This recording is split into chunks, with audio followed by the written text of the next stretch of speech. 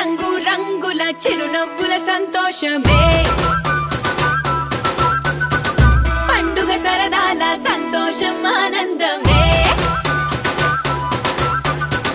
మనసుకు నచ్చేలా నచ్చేది దొరకేలా పండుగ కోరిక వస్త్రాల వేడుక సౌత్ ఇండియా షాపింగ్ మాల్ మన favourite shopping mall south India shopping mall లో అద్భుతమైన wedding collections. South India shopping mall, GT road, Nellore.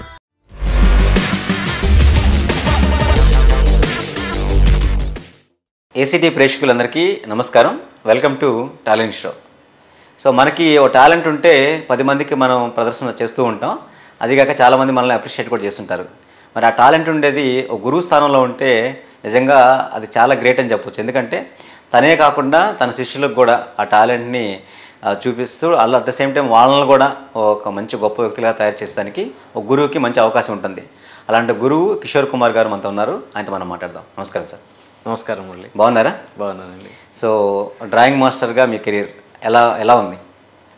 బాగానే ఉంది. నేను చేజర్ల హై స్కూల్లో డ్రాయింగ్ మాస్టర్గా చేస్తున్నాను. ఓకే. అక్కడ పిల్లల్ని కొద్దిగా తయారు చేస్తున్నాను. ఆర్టిస్టులుగా తయారు చేయాలని నా చిన్నప్పటి నుంచి నాకు ఎయిమ్ అది. ఓకే.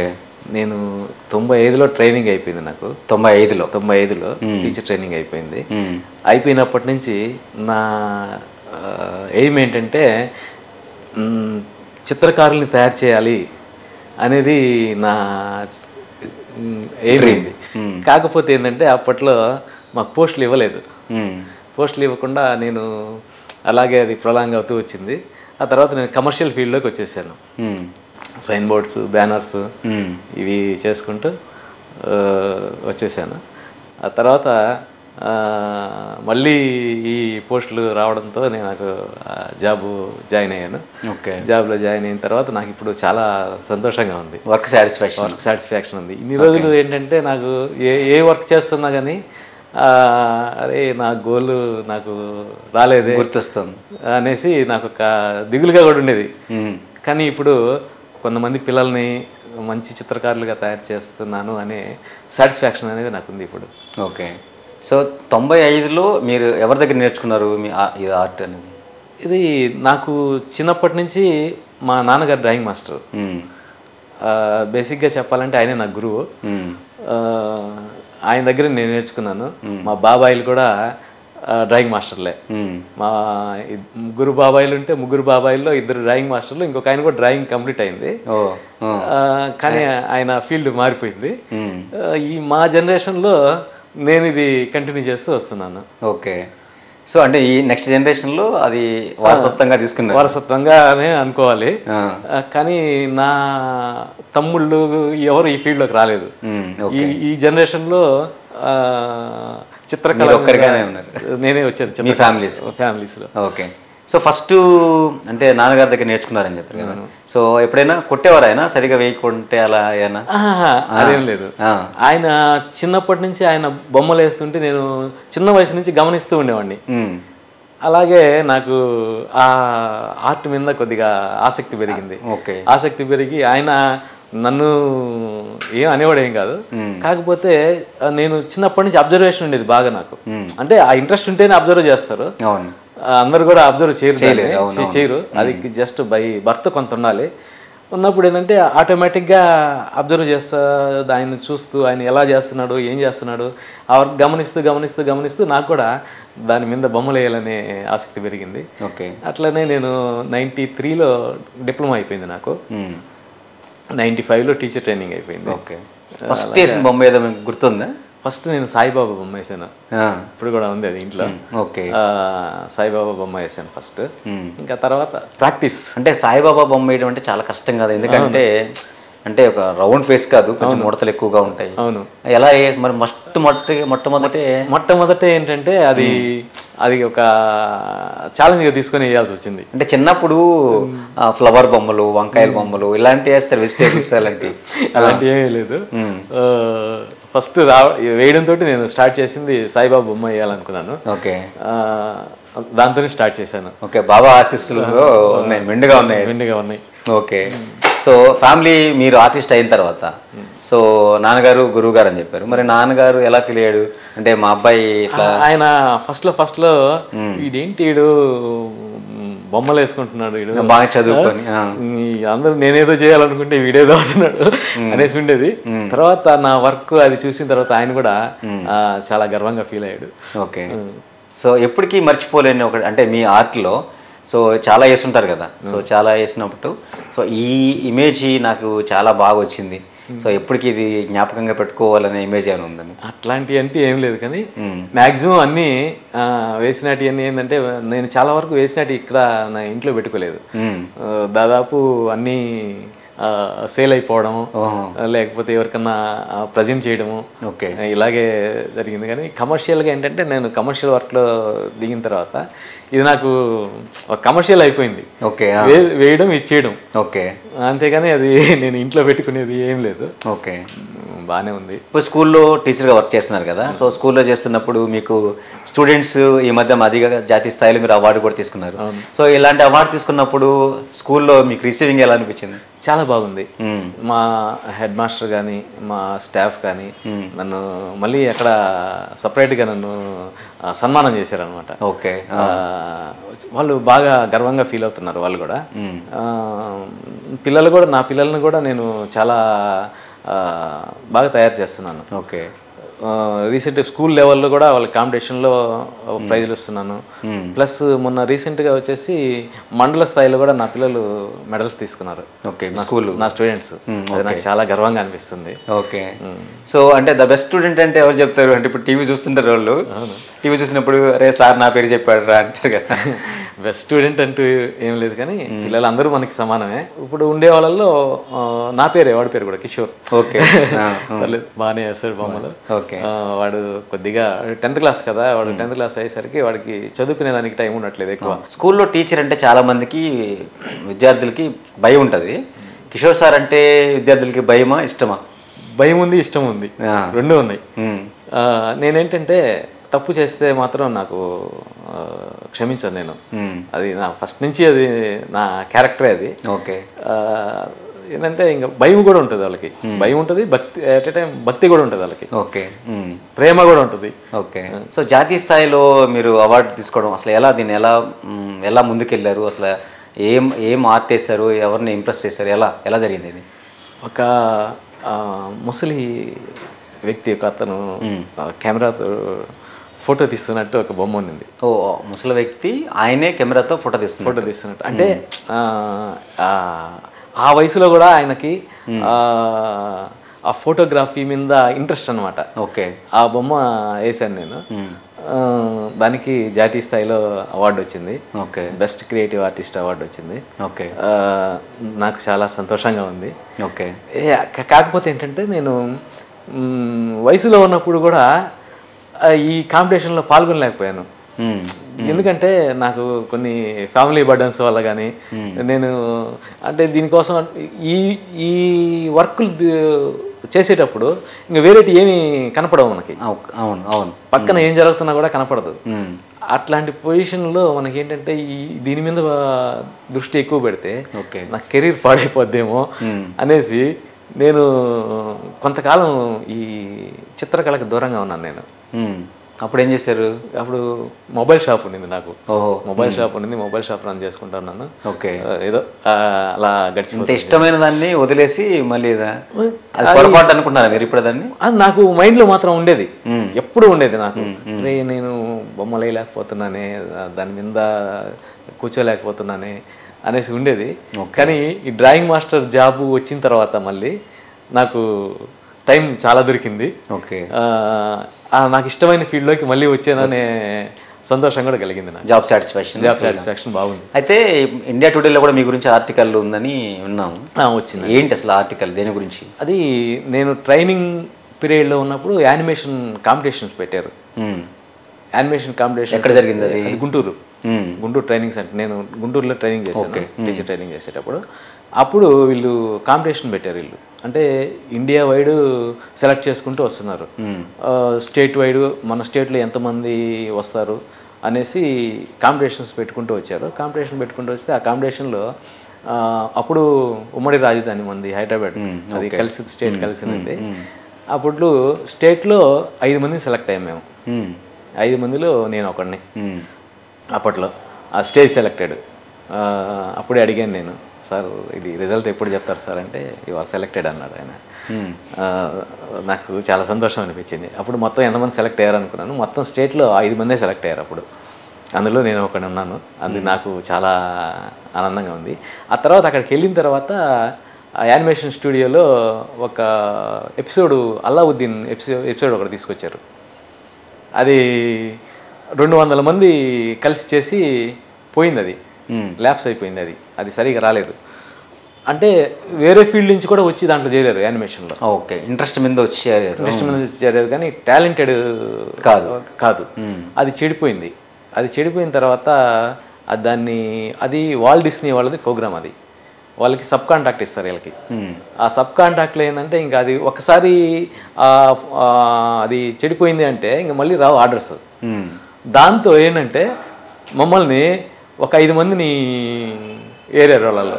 ఓకే, 5 మందిని ఏరి మీరు ఖచ్చితంగా వర్క్ చేయాలి, ఒక నెల టైం ఉంది, వర్క్ చేయాలి, ఖచ్చితంగా వర్క్ చేయాలి అని చెప్పేసి ఈ 5 మందితోనే 200 మంది చేసే వర్క్ని 5 మందిని కలిసి ఫినిష్ చేసాం నెలలో. సక్సెస్ అయింది. ఆ సక్సెస్ అయిన సందర్భంగా అప్పుడు ఇండియా టుడేలో అప్పుడు మా గురువు గారు అక్కడ, ఉత్తమ్ కుమార్ గారు అక్కడ, ఆయన మాకు ఆయన టీచరు యానిమేషన్కి సంబంధించి. దాంట్లో అప్పుడు మా గురించి మా ఫోటోలు అన్నీ ఇండియా టుడేలో వచ్చాయి. ఓకే, అది కూడా నాకు చాలా సంతోషకరం. అంటే మ్యాగజైన్స్లో India today the top magazine, అలాంటి దాంట్లో ఆర్టికల్ రావడం అంటే చాలా నాకు సంతోషంగా ఉంది. సో ఫ్యామిలీ సపోర్ట్ ఎలా ఉండేది నీకు? అంటే ఇట్లా బయటకు వెళ్ళి ఇట్లా స్టూడెంట్స్గా, అంటే ఆఫ్టర్ మ్యారేజ్ తర్వాత వెళ్ళినప్పుడు యాక్సెప్ట్ చేయరు ఎవరు. సో ఎలాంటి? కానీ నాకు ఆ ప్రాబ్లం అయితే ఏం లేదు. మా మిస్సెస్ కానీ, మా ఫాదరు మదర్ కానీ, ఇంట్లో వాళ్ళు ఎప్పుడు ఎక్కడికి కాంపిటీషన్కి వెళ్తానన్నా ఏం చేస్తానన్నా ఇల్లు అంటారు అంతే. ఓకే, అంతేగాని వద్దు ఎందుకు ఊరికి అనవసరంగా అక్కడికి వెళ్ళడం అది ఇది అనేది ఏముండదు. మా మిస్సెస్ కూడా నాకు బాగా సపోర్ట్ చేస్తారు.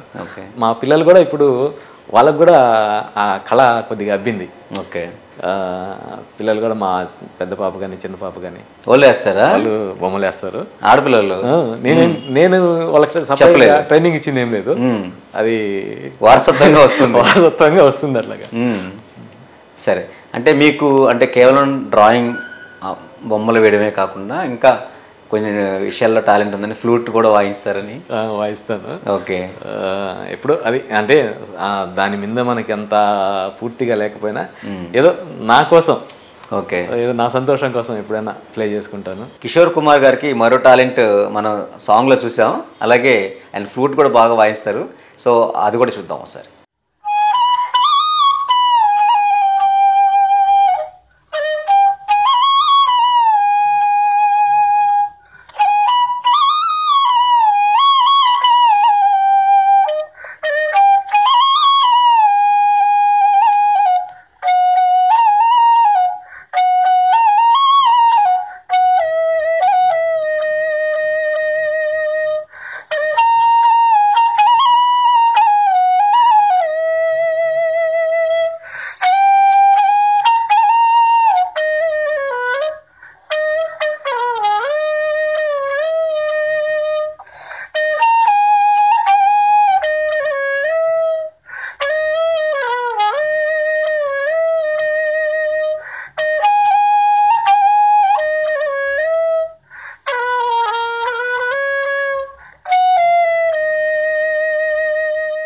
సో కిషోర్ కుమార్ గారి గురించి మరిన్ని విషయాలు తెలుసుకుందాం.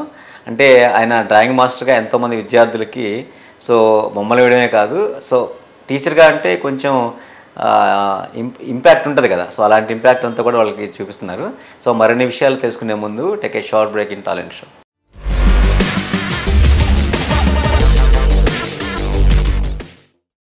ఇది మన భారతీయ సాంప్రదాయానికి సాదృశ్యం.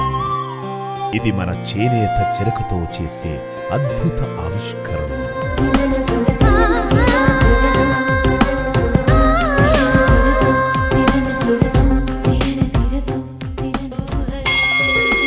మాస్టర్ వీవర్స్ మరియు మగ్గం ధరలకే కంచిపట్టు చీరలు, ఫ్యాక్టరీ ధరలకే fancy saris and chudidars.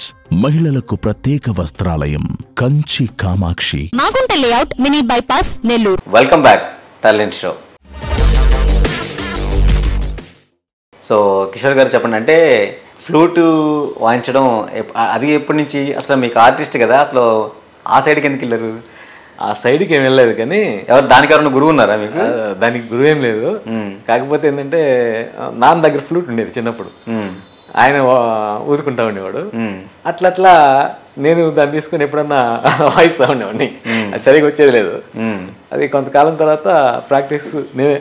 Okay, మీరే ప్రాక్టీస్ చేసుకున్నారు? దూరంగా వెళ్ళేసి తిప్ప మీదకి వెళ్ళేసి ప్రాక్టీస్ చేసేవాడిని. ఓకే, అక్కడైతే ఎవరికి వినపడదు కదా. అవును, మనం ఎట్లా ప్లే చేసినా వినపడదు కదా. అవును, అందుకని చెప్పేసి అక్కడికి వెళ్ళి తిప్ప మీదకి వెళ్ళి కూర్చొని వాయించుకుంటా ఉండేవాడిని.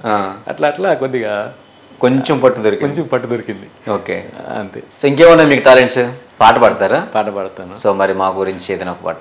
మనసే పాడెనులే మై మరచి, మనసే పాడెనులే, మనసే పాడెనులే మై మరచి, మనసే పాడెనులే.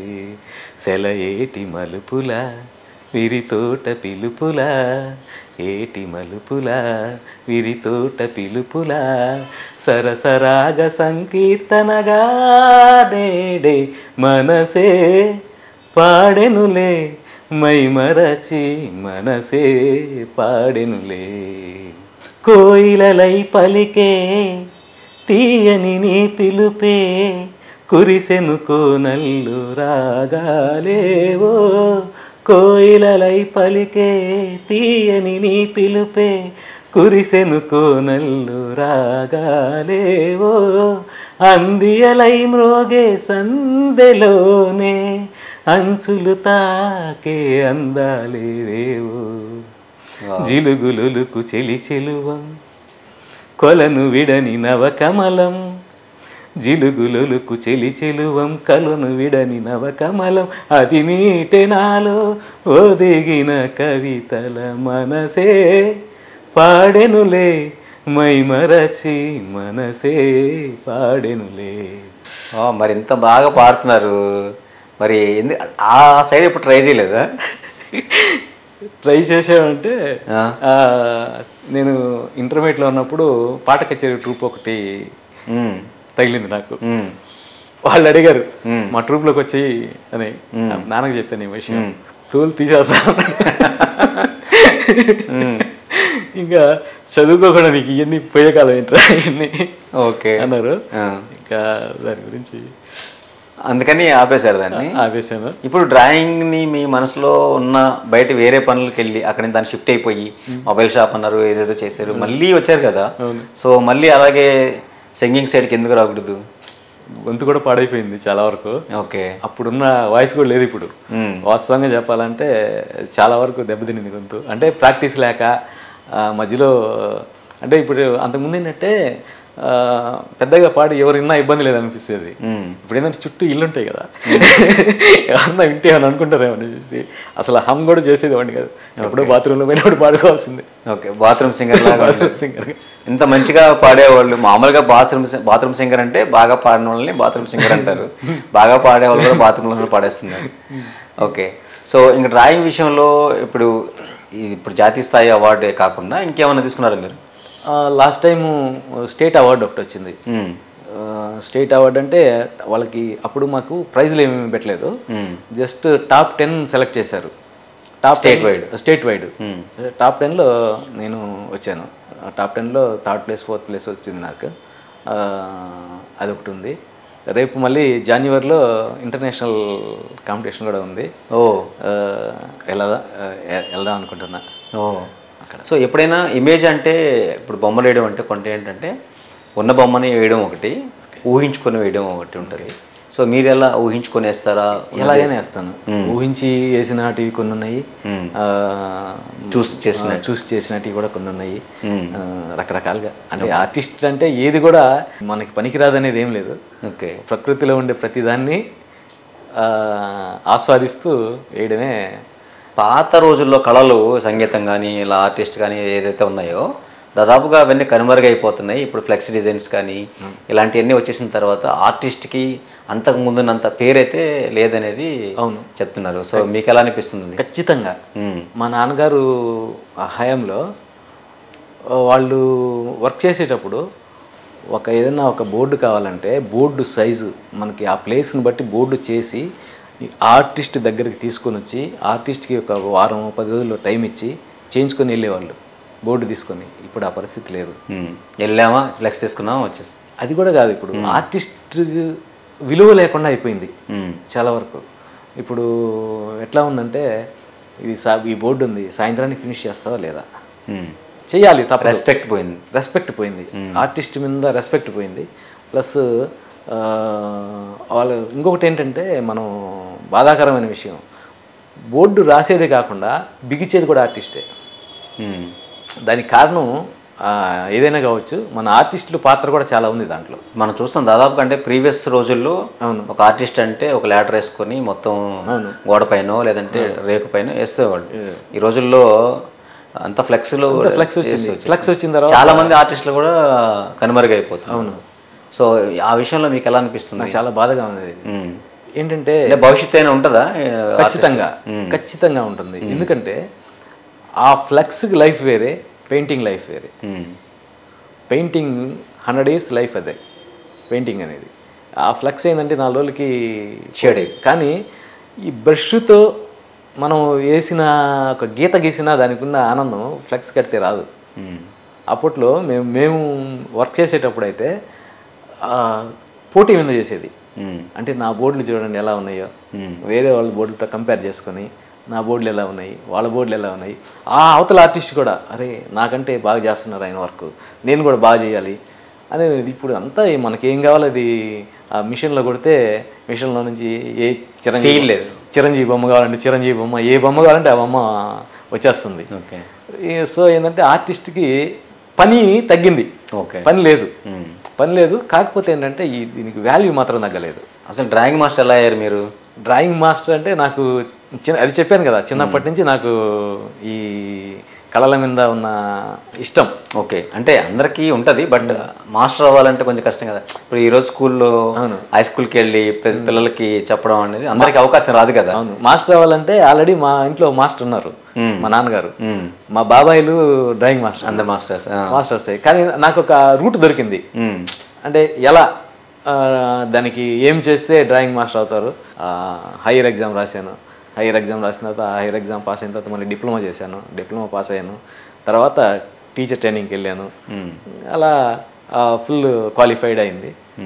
క్వాలిఫైడ్ అయిన తర్వాత కొంత గ్యాప్లో మళ్ళీ డ్రాయింగ్ మాస్టర్ అయ్యాను. ఓకే. సో మీరు ఇందాక ఒక విషయాన్ని గుర్తు చేసుకున్నారు, అంటే మీకు ఆ అవార్డు వచ్చిన తర్వాత స్కూల్లో కూడా మిమ్మల్ని మళ్ళీ సన్మానం లాంటివి చేశారు అనిపించారు. సో హెడ్ మాస్టర్ గారు మీకు అంటే ఇట్లాంటి కాంపిటీషన్కి అలా వెళ్తున్నప్పుడు సార్ క్లాసులు మిస్ అవుతాయి అని ఎప్పుడైనా చెప్పారు మీకు? లేదు. మేడం గారు పాపము ఎప్పుడు నేను మేడం ఈరోజు నాకు వర్క్ ఉంది, నేను బొమ్మ వేసుకోవాలి మేడం అంటే వెళ్ళి వేసుకోండి అంటుంది. ఓకే. అంత నాకు సపోర్టింగ్ ఉంటుంది. ఓకే. మేడం గారు కూడా, మేడం కానీ స్టాఫ్ కానీ ఎవరు కూడా నీ క్లాసులు పోతున్నాయి, నువ్వు ఎక్కడికెక్కడో విజయవాడ వెళ్తున్నావు, గుంటూరు వెళ్తున్నావు అనేది ఏం లేదు. మేడం నాకు ప్రోగ్రామ్ ఉంది ఇక్కడ ఈరోజు వెళ్తున్నాను అంటే వెళ్ళండి సార్ అంటారు. ఓకే. మన డ్రాయింగ్ మాస్టర్ కిషోర్ కుమార్ గారు కొన్ని పెయింటింగ్స్ అయితే వేస్తున్నారు, ఆ చిత్రాలు ఒకసారి చూద్దాం.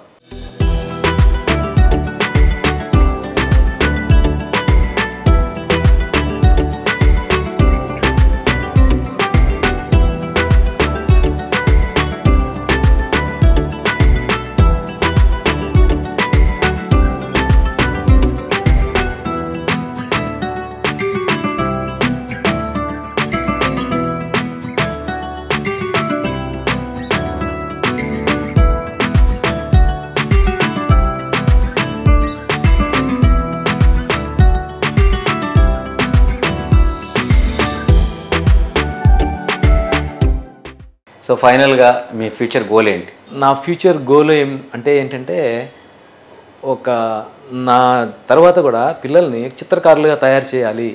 అంటే చిత్రకారులు అంటే ఎట్లా అంటే కొన్ని విలువలతో కూడిన ఆర్టిస్ట్ని తయారు చేయాలనేది నా కోరిక. ఓకే. నా ఆఫ్టర్ రిటైర్మెంట్ కూడా ఒక స్కూల్ లాగా పెట్టాలనుకుంటున్నాను నేను. స్కూల్ పెట్టి స్కూల్లోనే చిత్రకారులుగా తయారు చేయాలి పిల్లల్ని అనేసి అది నా గోల్. ఇక వ్యూస్, మనం ముందుగా చెప్పుకున్నట్టే గురువు స్థానంలో ఉంటే ఎంతోమంది విద్యార్థులను తయారు చేసుకోవచ్చు, లేదంటే మనమే దాన్ని కమర్షియల్గానో లేదంటే ఇంకేదైనా ముందుకెళ్ళడానికి అవకాశం అయితే ఉంది. కానీ గురువు ఎంతోమంది శిష్యులను తయారు చేసుకుంటారు. సో ఆయన ఆలోచన కూడా అదేనంట భవిష్యత్తులో కూడా. సో ఇప్పుడైతే ఇలా విద్యార్థులను తయారు చేసి భవిష్యత్తులో కూడా ఆఫ్టర్ రిటైర్మెంట్ తర్వాత కూడా ఎంతోమంది విద్యార్థుల్ని ఒక ఆర్టిస్టులుగా తయారు చేసి వాళ్ళందరికీ కూడా ఈ ప్రపంచానికి అందివ్వబోతున్నారు.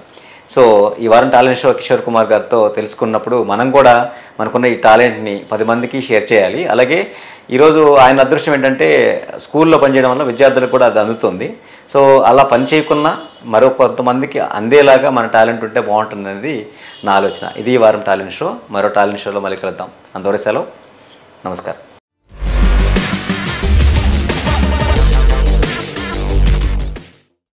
పండగ సీజన్ వచ్చేసిందే, ఆర్ఎస్ బ్రదర్స్ డే వెళ్దామా? ఆర్ఎస్ బ్రదర్స్ లో వివాహ మరియు పండగ వేడుకలు, పెళ్లి చూపుల నుండి మాంగళ్య ధారణ వరకు కావలసిన కంచిపట్టు చీరలు కంచి సొసైటీ ధరలకే అమ్మకం. లేడీస్ వేర్, మెన్స్ వేర్ మరియు కిడ్స్ వేర్ లో సరికొత్త పండగ కలెక్షన్. సంప్రదాయమైన పెళ్లి పట్టు చీరలకు 916 బంగారు ఆభరణాలకు RS brothers textiles and jewellery, Nellore.